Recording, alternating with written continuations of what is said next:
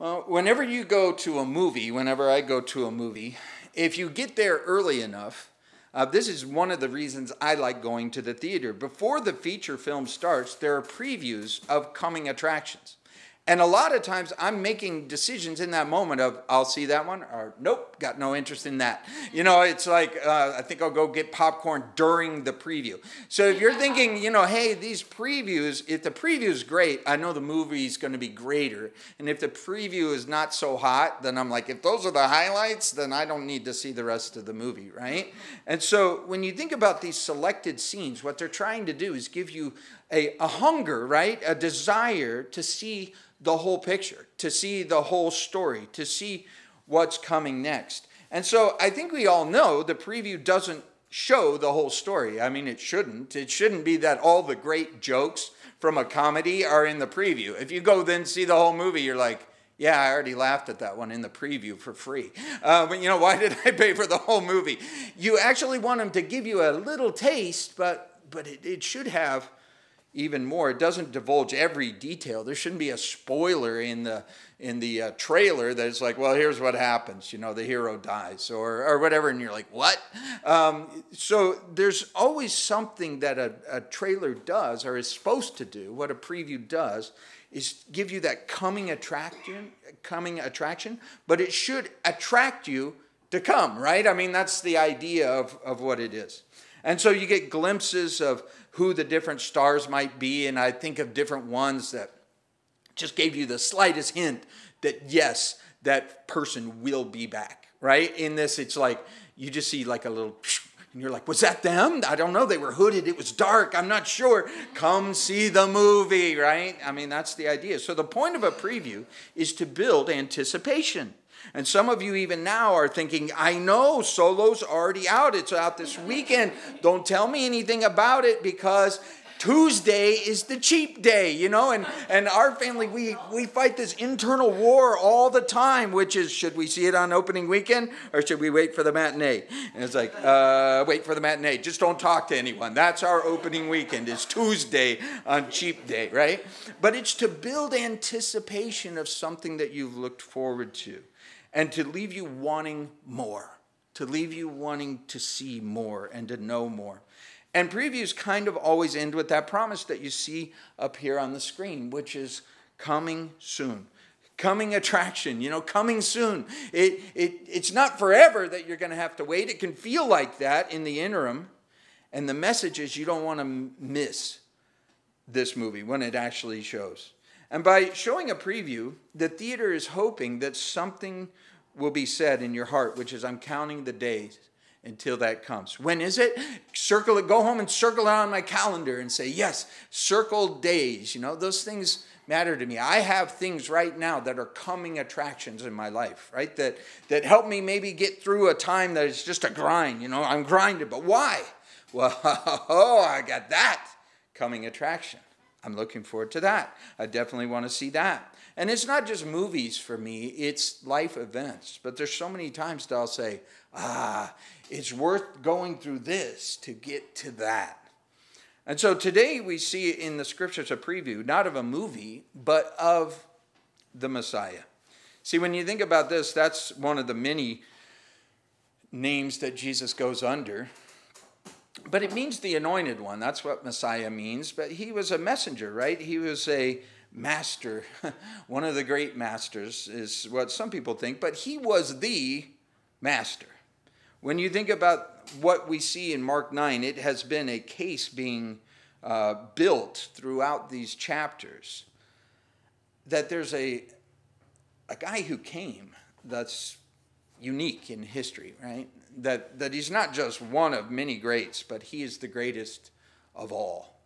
And so when you wrestle through that thought, there's something else that is maybe woven through this, but not always as obvious, which is that there's a sequel to his coming, right? There's a second part to this story. There's a phase that goes beyond what we're seeing right here in the Gospels. So the interesting thing is, the disciples who were there at the moment, in the moment, thousands of years ago, well, they were having trouble even understanding that the the plot line that Jesus was giving them, because he was describing to them both the original and the sequel at the same time. And they were going like, I don't even get this plot, right? I don't know if you've watched movies like this. My family knows one of my favorite buttons is the pause button. Pause. Wait a minute. Is this guy the same guy that was in the first part? And it's like his hair looks different. And they're like, Dad, it's 25 years later. His hair looks different. I'm like, okay, thank you. We can keep going. You know, they know. It's just painful to watch a movie with me. Come, wait. But you're saying that is this scene from before? And they're like, Dad, it's called a flashback. Just hit the, keep going, And so I'm just painful to watch a movie with. Don't do it with me. That's part of the reason I can't really watch them in theaters very effectively. Because I'm that guy, right? I'm that guy you do not want to sit by. I'm like, where's the pause button? But today you'll see in the scriptures a preview. And you're going to see some things that you go, well, man, I'm not sure I fully understand that. Well, can I be a honest pastor and say, I don't understand some of these things, but I sure want to see the movie. I want to see the rest of the story, and I intend to do so.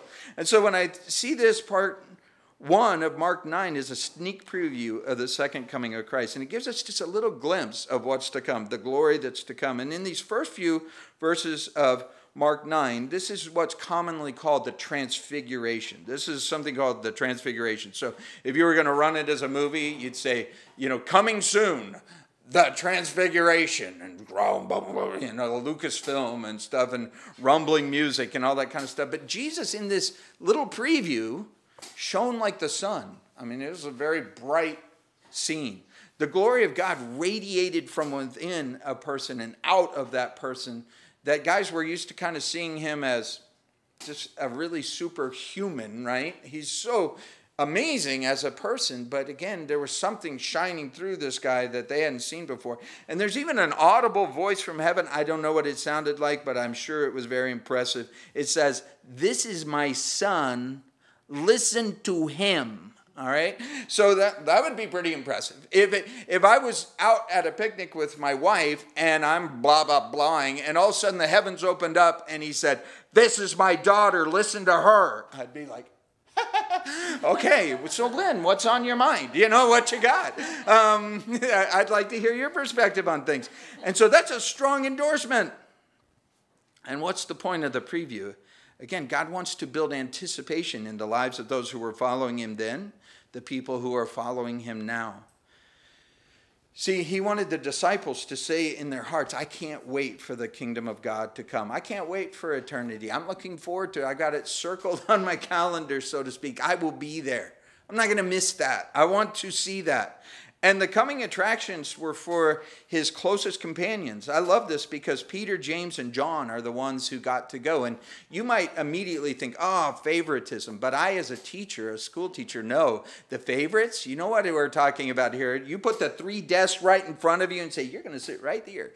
The ones you keep closest to you are the ones who keep spacing out, right? The ones who are like, whoa, let's get in close. So don't be thinking that Peter, James, and John were these elite, wonderful, got all the answers type of people. They might have been the teacher's pet, but it's because they pretty much thought like a dog most of the time.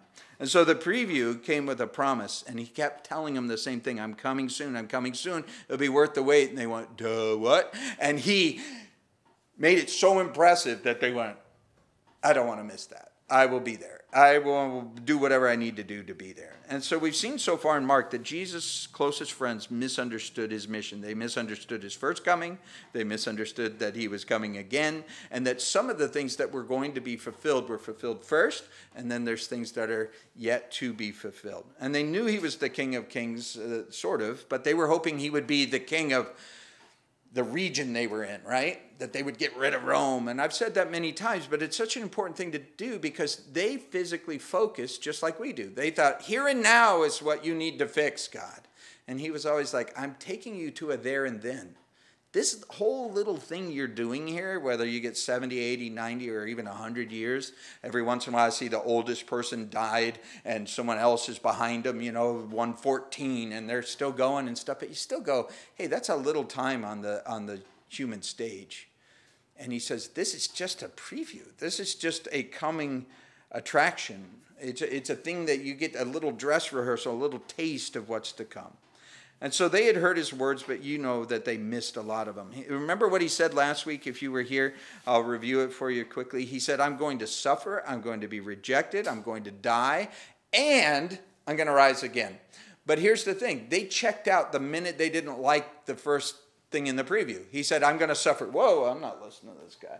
I'm going to be rejected. I reject that. I don't want to be rejected. And so they actually didn't hear the best part. And he said, and in the sequel, here, let me tell you a little spoiler for the sequel. I will rise again, and you will rise again with me, and we will be forever together.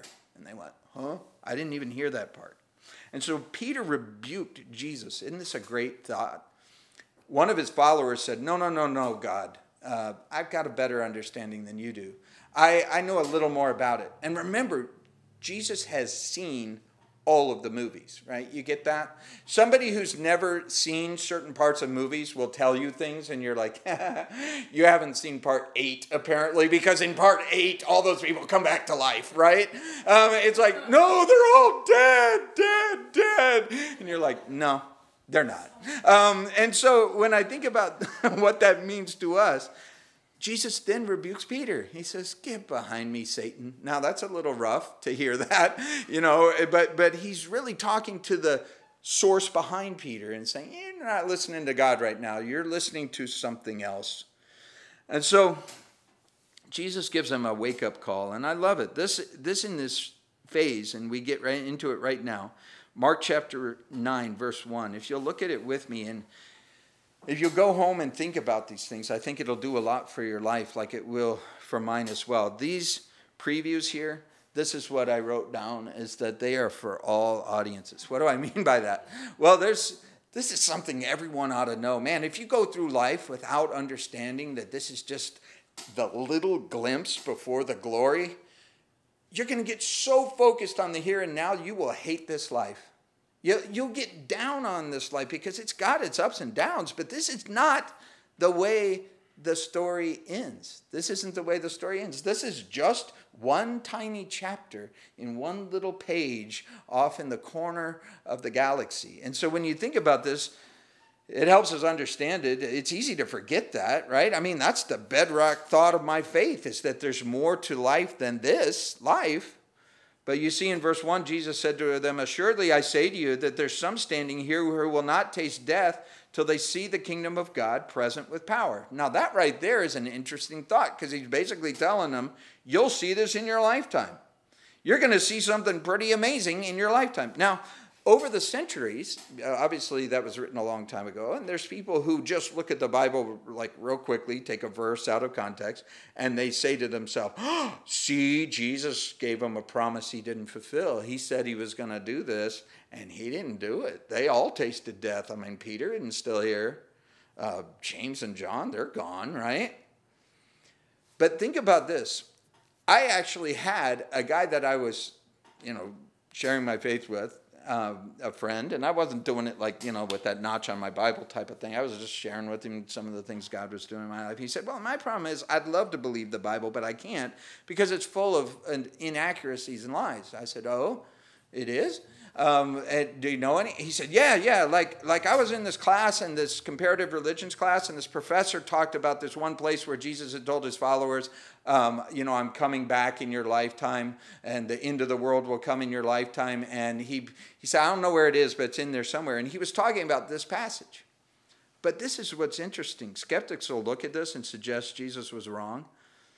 But I think if you'll look at the passage, you'll realize he was right. In fact, it was closer than anyone imagined, because verse 2 says, now after 6 days, Jesus took Peter and James and John and led them up on a high mountain. The fulfillment of what he just said in verse 1 is fulfilled 6 days later in this preview.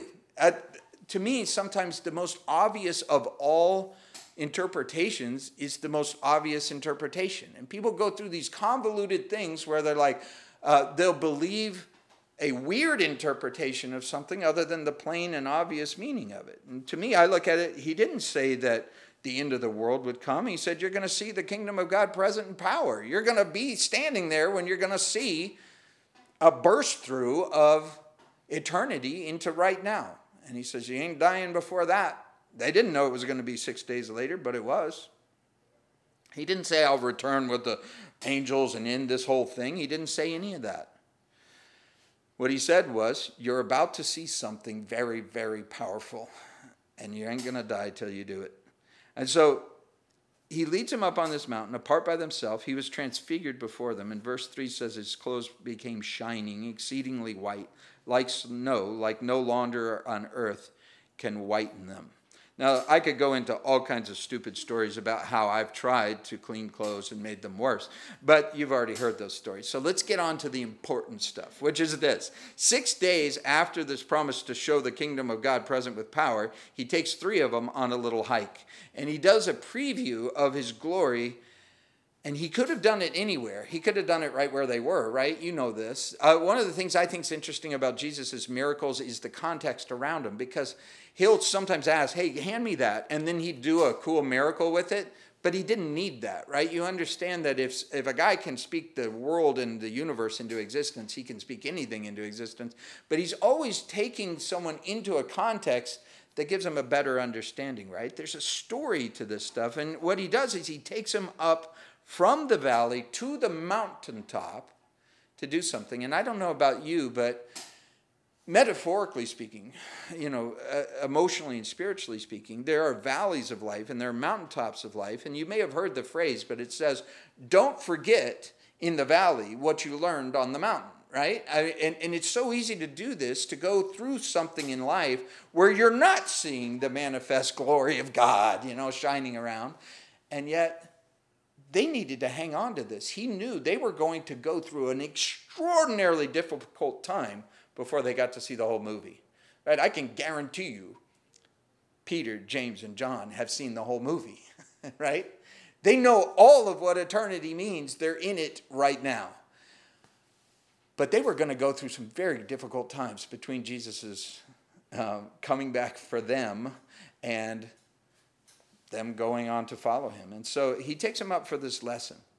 And I love the long-range view, a different perspective. I love that about the mountains. I've gone to the mountaintops and seen some things that helped sustain me through other times, And I mean that both physically and spiritually.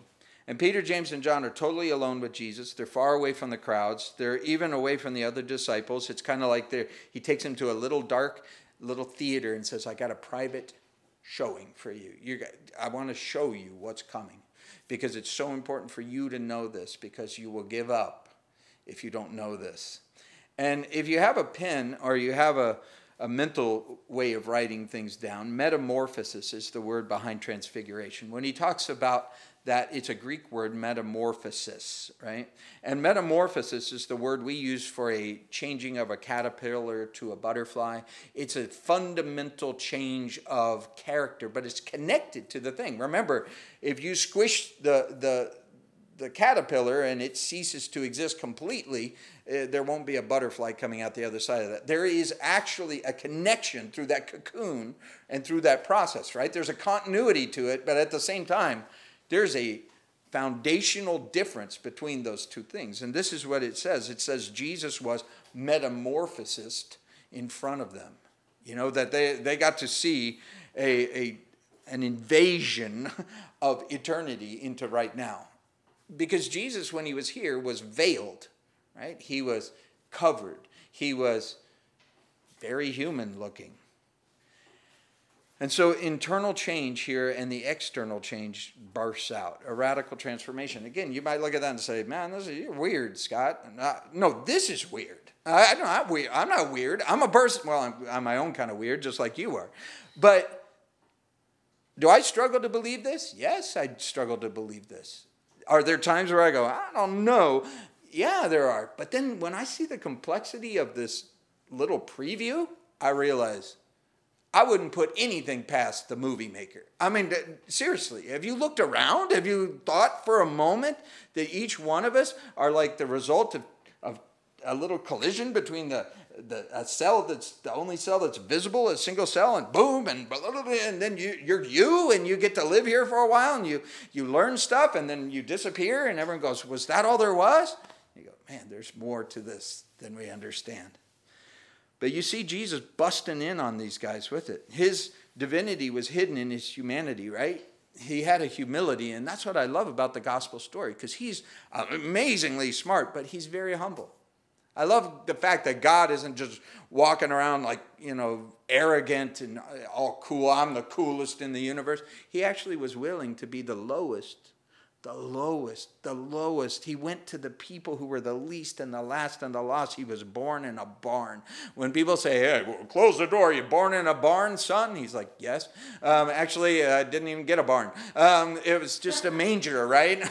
He's no stranger to the manger, right? What is the manger? It's mange. Mangy. It was dirty. It was a feed trough. He was born into an animal feed trough in the middle of a bummed out place called Bethlehem. And you go, I love it. But he was still an awesome God. And that's what you see in what he's doing here. He's reminding him, don't be fooled by my exterior. Remember who I am. I'm coming in my glory. And it's a sneak peek for a few faithful followers. They says, hey, VIP showing, guys. I just want to show you this. Because again, you're going to be treated like I am. I'm about to be destroyed. I'm about to be disgraced. I'm about to be, just beaten and mistreated. And it's going to happen to you sometimes too. If you follow me, not everyone's going to be impressed with you. Not everyone's a fan. And this is part of the message for today. And I want you to come back to this thought, so I'll say it again. History has always been nonprofit. Yes, I spelled that wrong on purpose. Two ways of spelling it, right? Non-prophet. Think of the prophets. What is a prophet? A truth teller. Guess what? People don't like it. People don't like truth. Not just Jesus. I'm talking about people throughout. Peter, James, and John. They carried on in his place. People didn't like it. They crucified them too. Throughout history, they've been assassinated, character assassinated, or physically assassinated. When people have stood for love and truth, let me assure you, people don't love truth. Not everyone. Some people do, but most of human history, non-profit. Look across all cultures. When somebody comes and says, can't we all just get along? Boom, we're going to take them out. Why? Because people can't stand the truth. You can't handle the truth, right? But when you look at this, history has been non-profit. So yeah, this preview is for all, but it's not G-rated. I hate to tell you. Human history isn't. It is, man, you need parental guidance, right? At least. This was a preview of Jesus coming. Even his clothes were shining. I love that because he was able to transform not only from the inside, but what he was physically wearing changed. And again, does that change, push my mind? Yeah, you go, it sounds like science fiction to me. Well, I look at it and go, most of science sounds like fiction to me. When people explain things to me and they go, well, there's these things and they're spinning around and see that chair has more space than matter and actually somehow you sit on it, even though if you were to, fall through the holes that are in between all of the molecules there, you'd be on the floor and you'd disintegrate. And you go, yikes. You say, but we're actually 93 million miles away from the sun going such and such miles an hour at such and such tilt. And you go, you don't believe that, do you? And you go, aren't we seriously just a brain in a jar? I mean, seriously, every experience that I've had in my life has only made me say, I'll believe anything, really. I mean, I'll believe everything. Anything is possible. And I look at this and I go, this is very possible. It's very plausible to me that if there was a God, if I was God and I made a world, I'd visit it. And you know what I'd do? I'd come stealth, just like Jesus did. I think it's fascinating. He came and he was treated like they would treat him if they didn't know he was God. Ha, exactly. I've used this reference before, but I want you to think about it. Undercover Boss, that was a show that played for a while, and it was fascinating because they'd take the CEO, they'd dress him up like a line worker, and they would get treated terribly by some of the workers and great by other workers. They didn't know who they were. So people's true character came out. This is exactly what I would do if I was God. I would come undercover God. I would come in undercover boss. See how they treat you, because that's how you find out. Some people are like, you're nobody. Oh, you're the boss. Oh, come on in. Oh, and all that stuff. But when they think you're just the new guy, They treat you terrible. They delegate all the worst work to you. They criticize you, all this stuff. And you go, that was Jesus. It's amazingly fascinating thought. And so this is what you see. Two guys long gone from the earth, still very much alive. And this is what I want you to think about as we head into this section 4, 5, and 6, verse 4, 5, and 6, which is when we know the coming attractions, we can handle the present distractions. What's a distraction? Man, physical suffering. It's real, but it's real short. That's what the Bible basically says. Whatever you go through in life, it's not very long.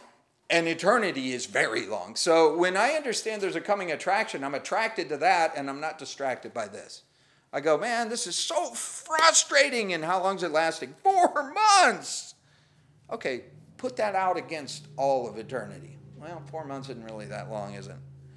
And so these guys, Elijah and Moses, or who we see in verse 4, they were talking with Jesus. They're just kind of chill.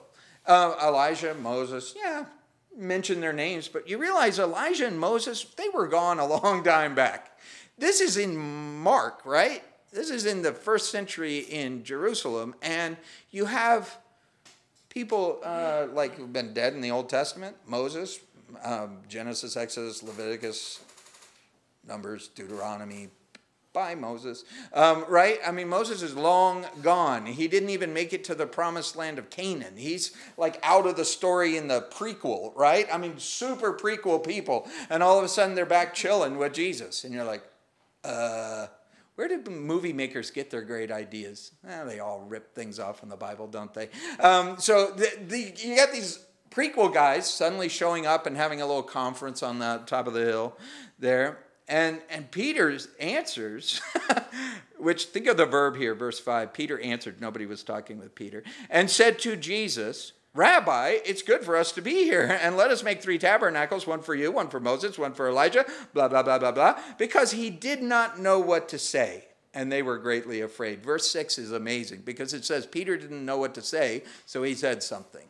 Let this be a lesson to you in life. Let this be a lesson to me. Peter, thank you for doing that, because I do it too. But he had no idea what to say. So he said something.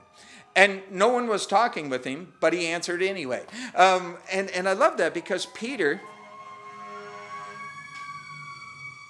Lord help whoever that is. Thank you for our first responders.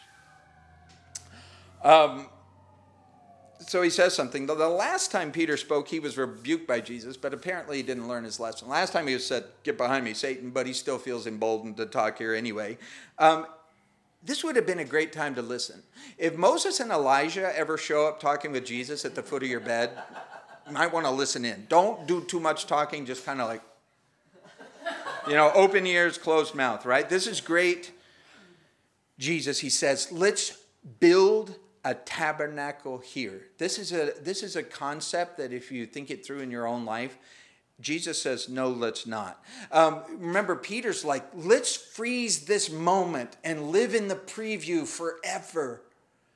And Jesus says, no, there's a coming attraction. I was just trying to give you a glimpse of it, but I wasn't trying to get you to build a monument to it. I wasn't trying to get you to freeze this moment and we could just put time in a bottle and all this stuff. And you go, no, no, no, no. Break that bottle. You don't want to be stuck in time forever. There will be a time when you won't have to be stuck in a moment you can't get out of. See, even the good moments of this life are the worst moments of something else. The highlights here are the lowlights of heaven. This is what Jesus is trying to get him to see. Hey, I'm giving you your best day ever here, but don't hold on to it. Because I can tell you, you'll look back and go, I was excited about that. I was excited about a tabernacle on the top of a mountain when I could have been with Jesus forever. See, Moses and Elijah, I think this one's a really cool thought. Sometimes the simplest of thoughts, maybe you say, man, these are too simple for me. I'm way past this. But I think of this. We will meet Moses. Man, we will meet Elijah. We will meet Peter. He's probably going to be mad at me for some of the stuff I said about him. Sorry, Pete. And we get to meet Jesus. Man, add to that list whoever you're missing right now. If there's somebody who's exited this part of the story and you go, oh, gone forever. No. Apparently not. Moses and Elijah just show up like it's normal. And you see here, they're just talking, and they're not like going, what am I doing back? They're just like, yeah, of course, I'd never ceased to exist. I just ceased to exist here. And again, if these are things that are hard for you to believe, or you wrestle with them, I hope they are hard to believe and you wrestle with them.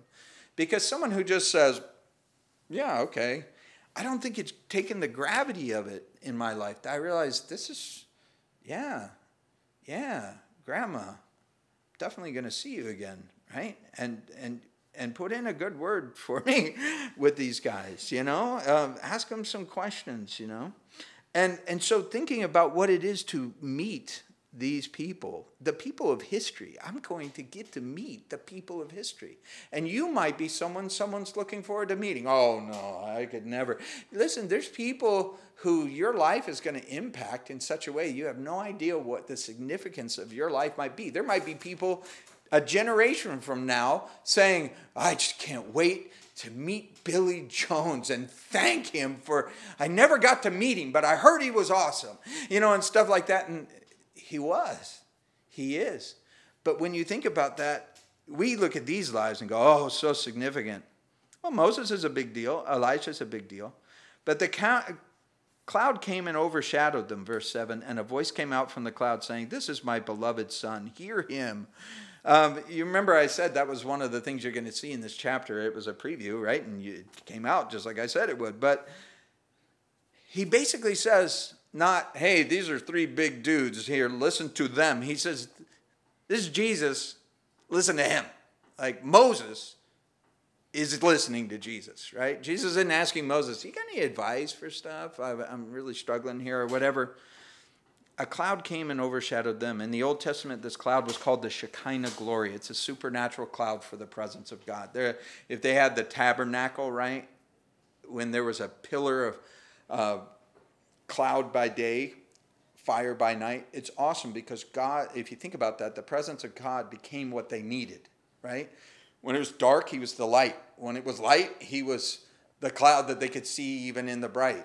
He just led them in that physical way. And I love the Old Testament, but I love the sequel even more because the Old Testament is like God's picture book. I don't know how else to put it. It's almost like, it's like K through 6, right? And there's stuff in there that sometimes you're like, okay, there's lots of manipulatives. Everything's like lessons like that. And then you come to Paul, and Paul writes a book like Romans, and this is a college level class. I mean, this is not like, little felt things of a guy throwing rocks at a giant and stuff like that. I believe those stories happened, but I'm just saying, there's the picture book, but then there's now in the New Testament, people are throwing rocks at God's people, and they're actually the guy being buried and put off.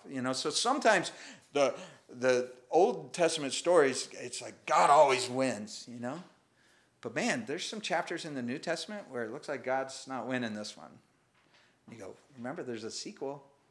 There's a sequel, right? But that's a greater upper division thought. And the Old Testament and New Testament, it's progressive thought. I think this is really important, that God didn't reveal everything in Genesis. He revealed everything in Genesis to Revelation. And one of the things he revealed in Revelation is, you ain't seen the rest. There's more after that. And you go, more beyond that? Yeah, that's eternity. And you go, he's only given us a tiny little preview. And you go, well, okay, I get it now. If Jesus had listened to Peter, that would have been a mistake. If Peter had listened to Jesus, that would have been a good start. He would have understood the path to glory is paved with suffering. See, we talked about it last week. The crown, the crown is on the other side of the cross, and in God's economy, he'll talk to you about the cross first, and he'll talk to you about the crown, and what he's doing with these guys is giving them a glimpse of the next chapter in their life. He's basically saying, hey, it's going to get gory before you get glory. I don't know how else to put it to you, but there's going to be some difficulty in between. And the same cloud that filled the temple with God's glory, there were times when the priests would be doing stuff, and it actually says in the Old Testament that God's glory overshadowed the thing, and they're just like, they had to put their stuff down. They just couldn't do anything more. And this is basically what he's saying. He's like, Peter's like, blah, blah, blah, whoa, glory of God. And I can tell you in your life, in my life, there's times where God's cloud, God's glory just has to simply overshadow and overshout what I think and what I say and what I do. Where God's just got to be God, and he's just kind of like, well, I was thinking about this, and here's what I would do in this case, and if I were God, I would do this with my personal work situation. And God goes, glory, and you just go, oh, never mind. This is what happened. He says, this is my beloved son. Listen to him. Peter, you've said enough. Listen to him. And again, if I could say it, this part of what I'm hoping to do this summer is listen to him. By nature of my role in so many places in life, I end up talking a lot. And you say, amen, you do. But what's funny about that is people who really know me know that I actually love not talking to anyone, anywhere, anytime. I like to, my daughter's always like, Dad, you're weird. Because I love to go off and think and think for days and not say anything to anyone. And so that's part of the thought here, is that he took him aside not to talk, but to listen. And have that in your life, have it. It's an important thing. Notice the voice again says, my beloved son. And suddenly they looked around, they saw no one anymore, verse 8, but only Jesus with himself. And this shows us an obvious fact, right? I put it up here. They still exist. They exist even though they died a long time before this, and they exist even now. Moses, he's out there, right? Elijah, he's still around. List your loved ones. They're still around. There's more to the scene than just that those who die still exist. There's a reason why these two came. There's a reason, I believe, theologically, it'll help you understand. Moses was the law. Right? Moses was the law. He was the lawgiver. He had 10 Commandments guy, right? Famous for that. That was his movie, right? You've seen it. And so Elijah didn't have a movie, but he has, some people have put out lesser known Elijah movies. But Elijah, he's the prophets. He is the prophet of prophets. So you've got the lawgiver of lawgivers, and the Old Testament is divided theologically into the law and the prophets. That's what they call it. Where it's like God gives a law, and then he gives a prediction. There's going to be someone who comes who gives grace rather than law, and he's still truth, but he's going to give you more than just what you're doing wrong, which is what Moses can do, 10 Commandments. Jesus is going to give you the 2 commandments, love God, love your neighbor, and he's going to enable you to do it. So the prophets had all the way along been pointing forward past Moses. Elijah's like, hey, I'm not pointing back to Moses and say this is the greatest thing ever. Moses was pointing forward to Jesus. The prophets are pointing forward to Jesus. And guess what? Now Jesus is there. And these guys revered Moses and Elijah. And they put them on the same side. They're like, let's make a tabernacle for each of you. And God says, let's have Moses and Elijah fade into the history books, and Jesus be the voice that remains. And when you think about what that means, it's a big deal. Moses, an important guy, but just a guy. Elijah, an important guy, but just a guy. But can I remind you, history's always been non-profit. Neither of these guys had a particularly easy time. Moses had a terrible time. He was not respected in his day. He was constantly, by the people he was setting free and taking them from Egypt to the promised land, they were constantly saying, we liked it better in Egypt. We want to go back to where we were. We're going to pick a new leader. You're terrible.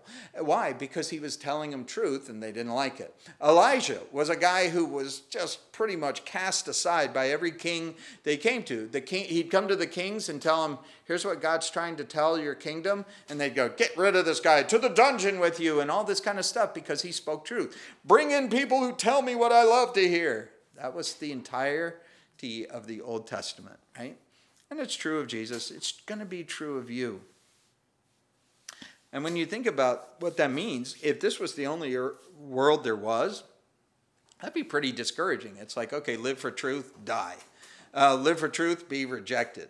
Live for significance, be insignificant. And you go, wow, that's pretty frustrating. But guess what? In the sequel,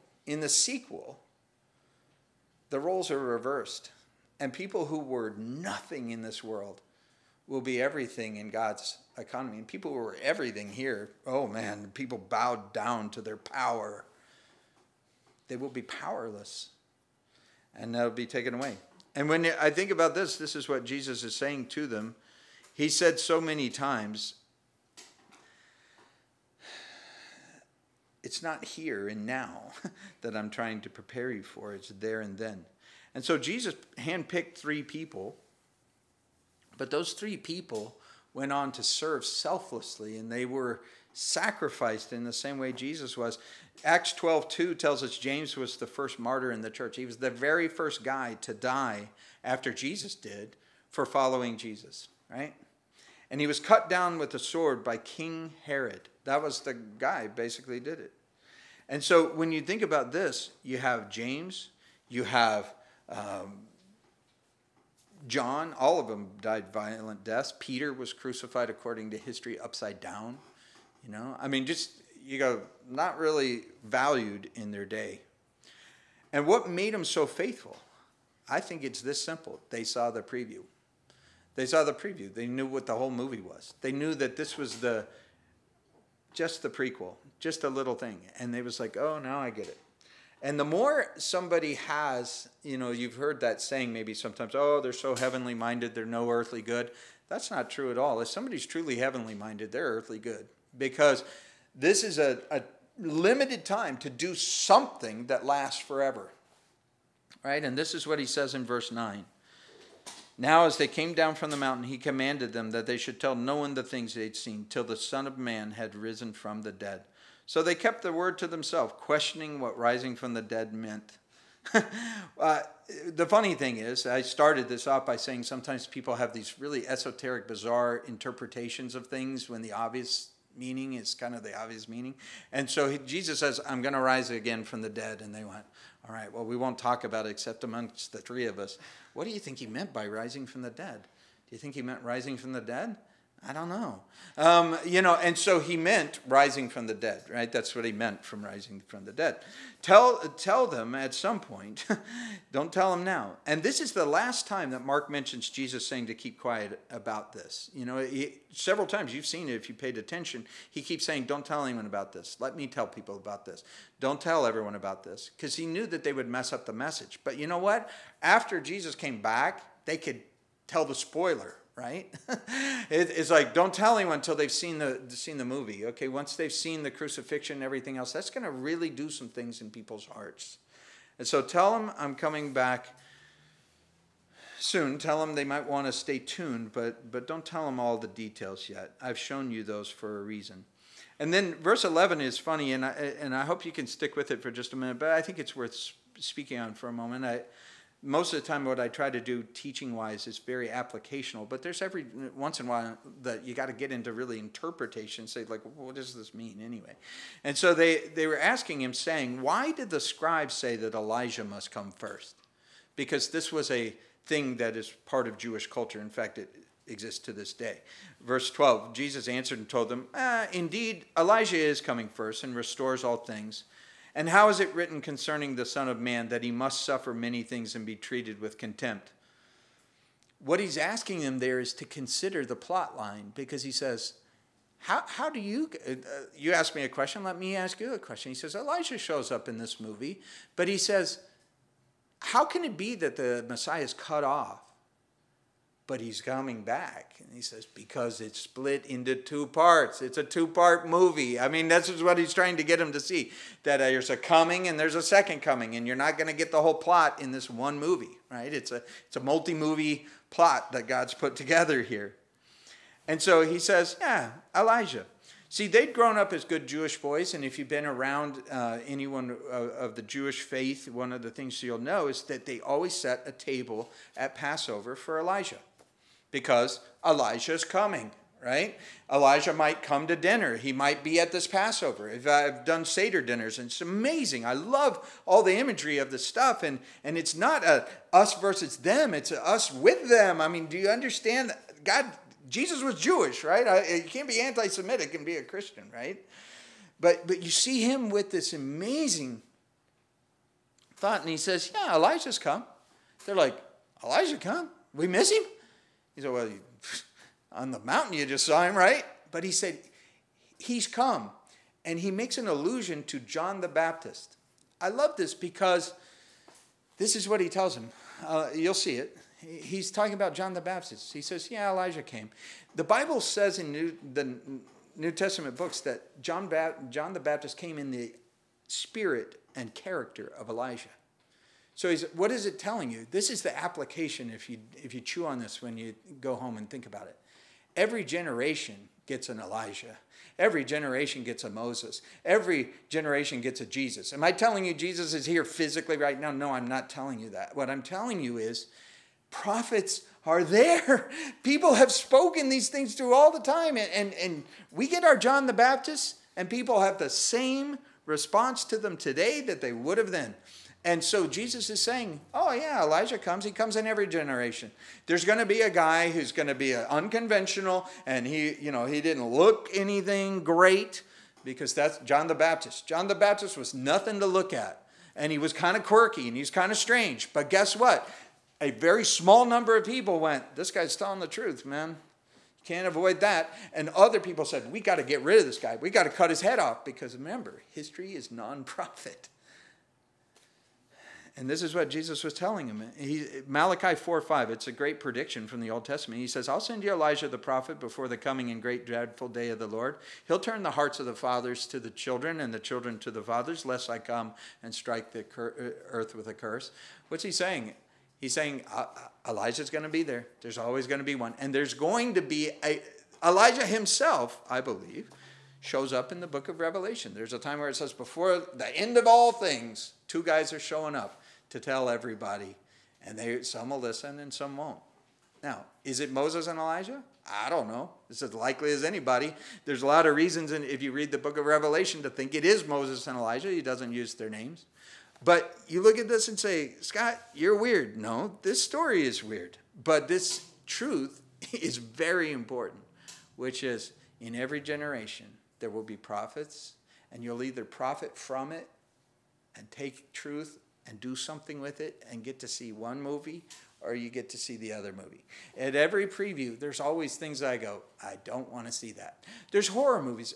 If you're into horror movies, God bless you. I'm so glad. Life to me sometimes is a horror movie. I don't need any more of that nonsense. I look at the daily news and I'm like, that's enough horror for me. But you know what? There's movies I'm like, I've seen enough of that. And what I say that several people are sometimes like, Scott, do you believe in heaven? I do. Do you believe in hell? I do. I don't want to, but I do. And if there's a heaven, there's a hell. And guess what? Jesus talked about it, and I've seen enough preview of both to know which movie I want to see. Okay? If you're around me, I am not a hell guy. I'm not like always, this and scaring people out of hell and everything. I don't believe that's effective. But what I do look at it and say, there's two comings of Jesus. The things are here, and the second time he comes, he's not coming the same way he came the first time. He's coming to say, what decision do you want us to do? What movie did you want to see? What preview were you interested in? Man, I want to preview heaven. Everybody I meet, I want to bring a little bit of foretaste of heaven if I can to their life. I don't want people saying, yeah, man, being around Scott, I get a little foretaste of hell. Hey, there's enough of that. But there's a place where the presence of God is. And what hell is, if you want my definition, is it's the absence of all things God. So God is somewhere and I want to be with him. If he's not there, it's everything he isn't. I do not want anything to do with it. I know enough to know I don't want to know anymore. But I know enough that I want to know more about heaven. That's how easy it is for me. Elijah and Moses, I'd like to meet them. I know where they are. They're with Jesus. What decisions did they make? Well, I look at the decisions they made. They made the decision to be unpopular sometimes in their day, but popular with God. And so when you see this, they left a seat for him. And notice what it says, verse 13. They did to him whatever they wished. That's what Jesus said. Who? Look up a prophet anywhere in the Old Testament and ask yourself, did they ever treat him right? Has anyone ever said, by and large, has the majority ever treated truth right? I'll go even on as far as saying, like, I love one of the U2 songs I love draws a parallel between Jesus and Martin Luther King, and and it's, we always kill our prophets. We always kill our prophets. You look at this thing, was it what happened in John the Baptist's life? Well, he was killed. He was beheaded. It's a reminder to the servants of God, they have always been mistreated by the world, but always well treated by God. And when you think about this, Elijah has already come. John the Baptist, Herod cut his head off. Was it worth it? Yeah, it was worth it for him. Moses put up with a multitude of grumbly people all the way through the desert and wandered in the wilderness, even though he wasn't the disobedient one. And you go, well, was it worth it? Yes. And the point of the preview is you're going to like the movie. If you like the preview, the worst scenes of this life are better in eternity. And so I think about what a transformation is. I'm going to leave you a verse out of the New Testament to think on, and then we're done, which is Romans 12:2. It's the same word for transfiguration. Do not be conformed to this world, but be transformed, be transfigured, be metamorphosed by the renewing of your mind, that you may prove what the good and acceptable and perfect will of God is. There's another one in 2 Corinthians 3:18. It uses it again. It says, we all with unveiled face, behold as in a mirror the glory of God, are being transformed, transfigured, metamorphosed into the same image by the Spirit of God. What is it saying? It's saying you can have a transfiguration too. This is kind of the applicational charge for this, which is John and James and Peter. They were taken up on a mountainside with Jesus, and they got to see Moses and Elijah, and that was a really cool preview and everything. We can read about that one and go, well, I want to be there. But the truth is the New Testament tells us where we are is better than where they were, because we have a better understanding than they did. We have all of history to look back on, including theirs. They were living out the movie, and they didn't even know what the next step was, but we can look back at their life and see how it ends. And I look at it and say, you know what? I can be transfigured. I can be transformed. I can be metamorphosized by the Spirit of God to where it's not, me like ripping aside my shirt and a beam of glory comes out. Although if I did that, this place would be packed next week, right? If I could do that. But what if we just shone the love of Christ through us wherever we go? This is what he's saying, that you can take that one out of the church, out of the tabernacle. It'd be good to build a tent and just live in that glory. He says, no, it'd be great to go down into the valley and take that light with you. This is what Jesus was always about. And if you look at the rest of the chapter, which I hope you will, this is what they do. They come down from here, from the mountain, back to the reality, the gritty reality of everyday life on earth. Some of the toughest times, but they had a preview of coming attractions, and it kept them from getting bogged down in all the distractions. It'll do the same for us. So Lord, I thank you for this chapter. I thank you for these verses. Pray that we would wrestle through them as we should. And just if we can remember a simple thought that this is not all there is. And it will be fleeting. It will be something that we will look back on from the perspective of eternity and say, I was worried about that. And I wasn't focused on that. And so help us to have some degree of capacity to have the future be part of our present perspective. And we pray it in Jesus' name.